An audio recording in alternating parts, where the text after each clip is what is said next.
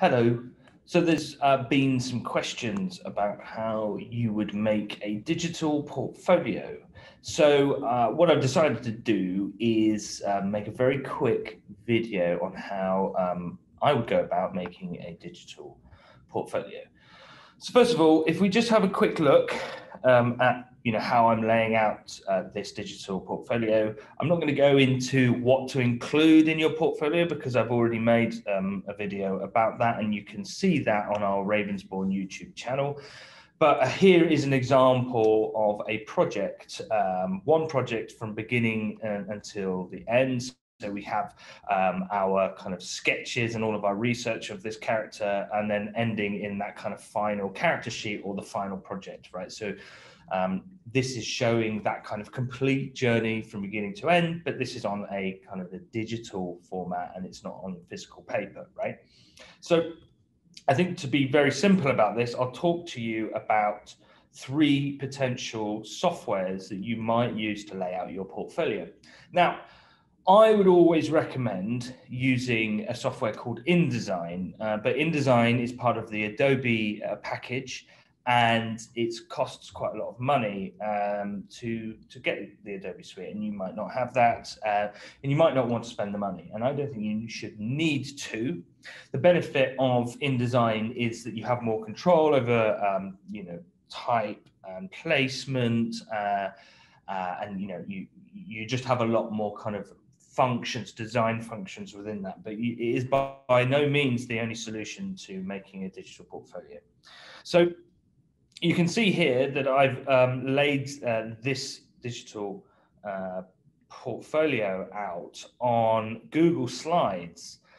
So now Google Slides is a free bit of software. All you need to do is create a Google account and you'll have access to Google Slides. You simply open that up and create a presentation and then place your images on the slides. I'm not going to go into how you do that for each of these softwares yet. I think, if you're really struggling, then you can simply just go onto YouTube and it will show you. But what we're going to talk about is once you've finished laying out your portfolio, how you would save this digital portfolio as a PDF file. And now PDFs would be the kind of universal standard, I'd say, for a digital portfolio. They may ask you for like JPEGs or things like that, but let the university lead you on that. If they don't tell you what file formats to make them in, just assume that you need to make a PDF. So we're going to look at how to do that both on Google Slides. We also have here, we have Keynotes. And Keynote is, I believe, an Apple software, a free Apple software. So if you have an Apple Mac, you should have Keynotes on there. And we're also going to use, look at PowerPoint, Microsoft PowerPoint. Again, you'll need a subscription to Microsoft, the Microsoft software like Word, PowerPoint, Excel, but if you don't have one of those, I'm hoping you'll have one of these 3 here. Okay, so let's start with Google Slides. So here we go. We have the same presentation pretty much on all 3 of those softwares, and we're going to show you how to make a PDF out of all 3 of those on those 3 different softwares. So on Google Slides, what you want to do once you've finished your portfolio is you want to go to File, and then you scroll down, and you're going to scroll down to Download here, and you'll go across and you will see PDF document. Click on that, and it will download it straight onto your browser like that. And I'm going to click on that and open it up, and you'll see that it's created my digital file into a PDF. So then what I'm going to do is I'm going to click this button up here, and that is the button on the top right-hand side that looks like an arrow going down with a line underneath it. And I've created a folder on my desktop called Digital Portfolio. This is also going to be called Digital Portfolio, and I'll just make it clear for our purposes, I will say slides, as in Google Slides, and I'm simply just going to save it there. Now, if I scroll across, I have an open window here, and I look in my digital portfolio, and then here we go. We have a PDF of our portfolio. There we go. So that's how you do that on Google Slides. So let's have a look now on Keynote. Again, very simply, most of the time what you want to do is find the File button, and you click on File. And on here, to make a PDF, you want to go to Export to. Okay, so I'm going to go across, Export to, click PDF, and it'll give you this window here. And you want to make sure that it's clicked on Best, okay? Because it'll mean that the quality of the image that they compress the file down into a PDF will be very, very good, okay? And really, that's what we're trying to do with portfolio documents. Is the images obviously are the things that are going to speak for you, right? So click Next. And then it gives us an option of where to put the file. And I'm going to call this digital portfolio. And I'm going to call it Keynote. And we're going to choose our digital portfolio file and click Export. That's generated the PDF. Let's go and have a look. And then we go to our digital portfolio Keynote, click on that. And there you go. We have our digital PDF portfolio. And finally, let's have a look at Microsoft PowerPoint. So as you see, I've laid these out.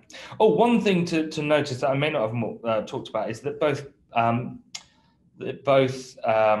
PowerPoint and Google Slides have kind of got this landscape format that you'll have to try and work with when you design your portfolio. So what I've done here is I've actually laid out 2 pages of a portfolio side by side, at which the viewer can then scroll down and through. So really it's turning my 3-page portfolio into a 2-page portfolio by putting 2 of those smaller pages on the first one, and then the final outcome on the last page.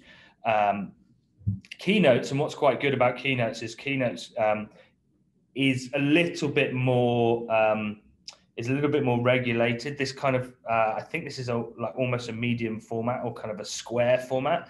So I was able to kind of get 3 pages of a portfolio on here, as you can see there. So you've got the first page, second page, third page, and with PowerPoint here, you see I have to do similar to what I did on Google Slides, is put the 2 pages next to each other and then the last one down there.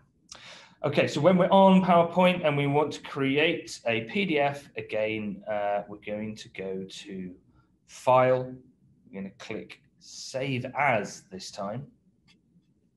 And then here we have a similar kind of save function as Keynotes. So we're going to type in digital portfolio and then PowerPoint, just so that we can, just so we know, which software we're using. And then we're going to go down to the bottom here where it says File Format, and it should give you all sorts of options. So we've got here a PPT, which is a PowerPoint file format, and we've got different versions of those. And then we have the PDF version, right? So we click on PDF, and then we click the export button, the blue export button. Oh, where did I save that? Oh, I actually stupidly saved that and dumped it onto my desktop. I'll tell you what I'm going to do. I'm going to delete that, and then we'll start again. I'm going to move that to trash because I jumped the gun a bit there. My apologies. So we go to File, we go to Save As, Digital Portfolio, Digital Portfolio, PowerPoint. Okay, and then we select the file that we want to put it in. Then we go to File Format, click on PDF, and then click Export. And you should see it come up. Yeah, there we go. And there is our PDF, our digital PDF made on PowerPoint, right? So the important thing to take away from this is that no matter what software you're working on, you want to save as a PDF.